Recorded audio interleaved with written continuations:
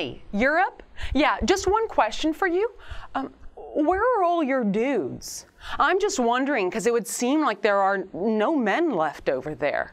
Like, where were all the guys on New Year's Eve in Cologne or Berlin or Hamburg? And where are all the men in Sweden, like every day while chicks are getting raped?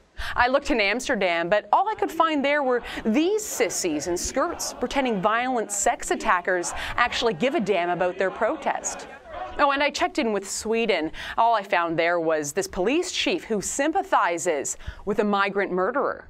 Then I looked in Norway, and they're pretty sure that their anti-rape courses for migrants will be enough to keep the whole need for men thing at bay.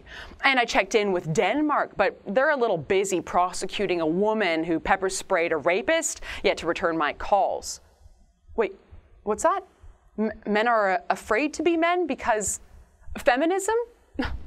I guess you're right. I mean, when even the NATO Secretary General is tweeting about his meeting with Prime Minister Trudeau and their discussion of the role of men as feminists, it does seem like we're in a testosterone recession.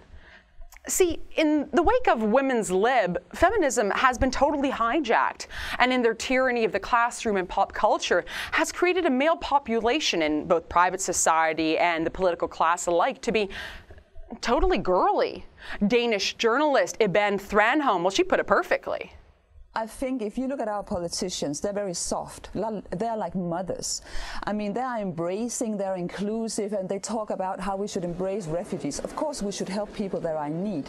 But, I mean, they can't deal with the rapings, they can't deal with terrorism. So, I mean, European politicians look very weak, and that's because our culture has become feminized. In destroying male hero virtues, we have lost our balance in societies. This isn't to say that women are incapable of governing or that we shouldn't extol traditionally female qualities like nurturing and motherhood, but banning masculinity has been a failed experiment. By shunning that instinct to protect women and children for the sake of women's equality, we've actually left women worse off. And so, abandoned by girly men in government, police, and civil society, European women must now fend for themselves. And it's weird, right? Because history has delivered so many great male heroes from European governments and battlefields. Where are our heroes today?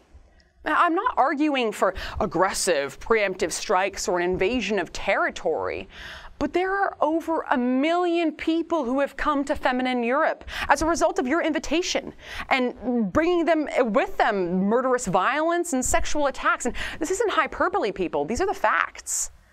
And your response is to leave your doors open and put on a miniskirt? I mean, what message are you hoping to send? At newsflash, thanks to several sections of the Quran and a hyper-patriarchal societal structure, a lot of these guys don't actually respect women. And they'll respect dudes dressed as women even less. But thanks to feminism's buddy evil multiculturalism, we're too afraid to say that either. I mean, it's no wonder that women took to the streets after the sex attacks in Germany with flowers for migrants. I mean, today's feminists are more concerned with appearing xenophobic than actually protecting women. Hey men, here's a tip. Remove your pair from the feminist hands in which they are now held, reattach, and revolt.